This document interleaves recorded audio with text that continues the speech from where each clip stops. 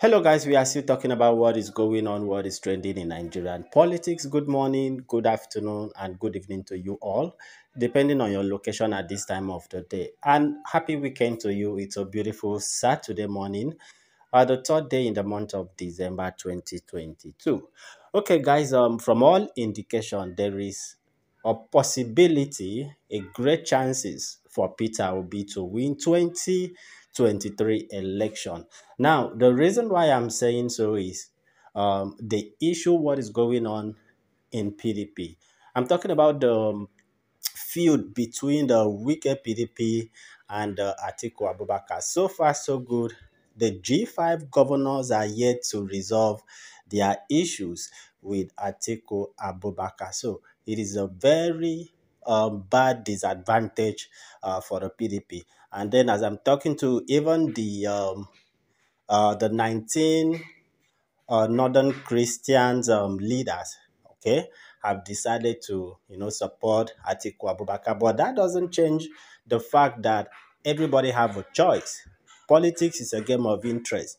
So for the fact that those Christian northern governors or former leaders, especially Dogora, former Speaker House of Rep, supports Atiku Abubakar doesn't mean anything because many people really don't want the system anymore. Many people want to change the system, and these are the same people that were part of this system that has collapsed. Okay, so many youth, Nigerians as a whole, really do not believe in all those endorsements. On the day of election, everybody have their choices to make. Now, that is by the way. So as I'm talking to you now, Goodluck Jonathan has turned down requests to resolve Atiku and Wike feud. Yes, the reason why is that Goodluck Jonathan is yet to forgive Atiku Abubakar. Now, remember a few weeks ago, Atiku and Okowa visited Goodluck Jonathan. All right. Now, when they visited Goodluck Jonathan, after some days, Wike leaked a secret. Okay, Wike leaked a secret how Atiku Abubakar in 2015 refuses to support Goodluck Jonathan. Yes. So Wike also revealed how Atiku insisted that Goodluck Jonathan should go, relinquish his presidential ticket in 2015. So following the allegation of Wike, okay, up till today, the camp of Atiku Abubakar has not denied nor confirmed the statement. Of course, yes.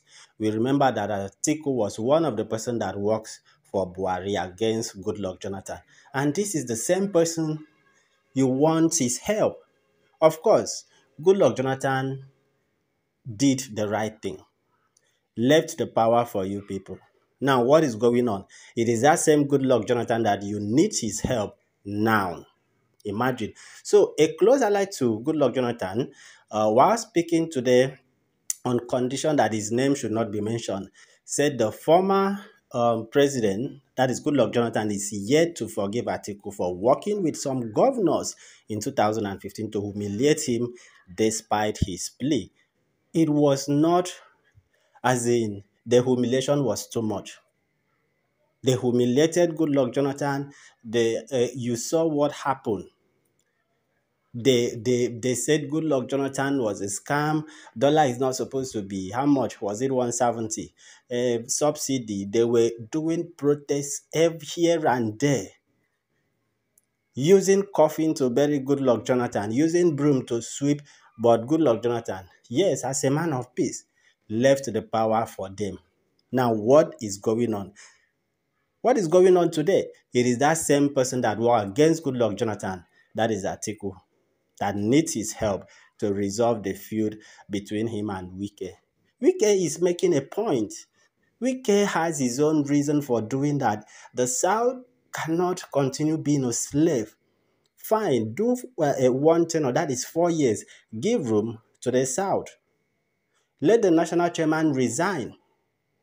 And here, Atiku do not want to, agree to the terms and conditions of Wike. Now, what do you expect Wike to do? Wike is a straightforward person, just like Fayoshe keeps saying it. He's a straightforward person. You have been seeing Wike, he says things the way it is, the way it should be, irrespective of political affiliation. You do the right thing. So the source said even though Wike will listen to Goodluck Jonathan, that Goodluck Jonathan believes Atiku only comes to him every 4 years when he is seeking a presidential election. So according to the source, he said Atiku in 2019 also snubbed and refuses Goodluck Jonathan in the 2019 after he won the ticket in PDP. Ever since then, he has not been coming to Goodluck Jonathan. It is now that you need Goodluck Jonathan help that you run to him.